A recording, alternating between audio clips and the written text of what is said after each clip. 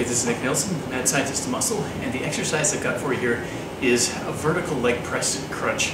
Now, this is a very, very strange name for an exercise. It's also a crunch, which is something I rarely do these days. The reason that this one works so good is that you're actually going to be pushing against basically an immovable object with your legs as you're doing a crunch over the edge of a bench. Now, this gives you trunk extension at the bottom, so you're getting full trunk flexion as you come up, which is really targeting the abs very strongly.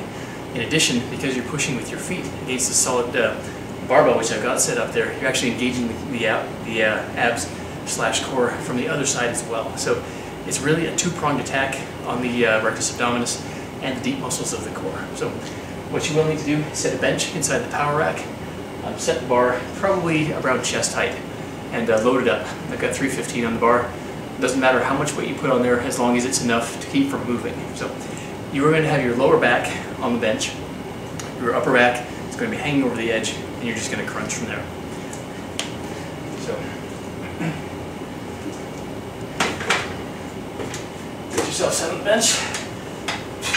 Now you want the balls of your feet to be on the bar, not your heels. By putting the balls of your feet, you're getting a lot more tension in through the core, the frontal abdominal muscles. And then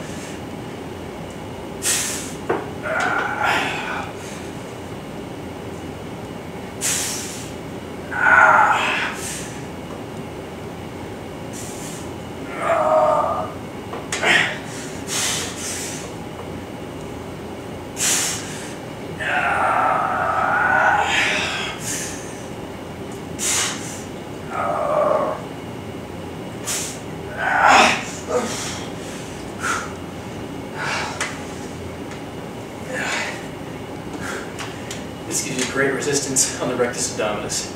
One of the reasons this one works so well is not only do you get the full stretch at the bottom, as you come up into the top of the crunch, you naturally push hard against this bar, which puts even more tension in through those muscles. So give this one a try. So you've got the setup, power rack, Smith machine bar, and a bench. That's all you need.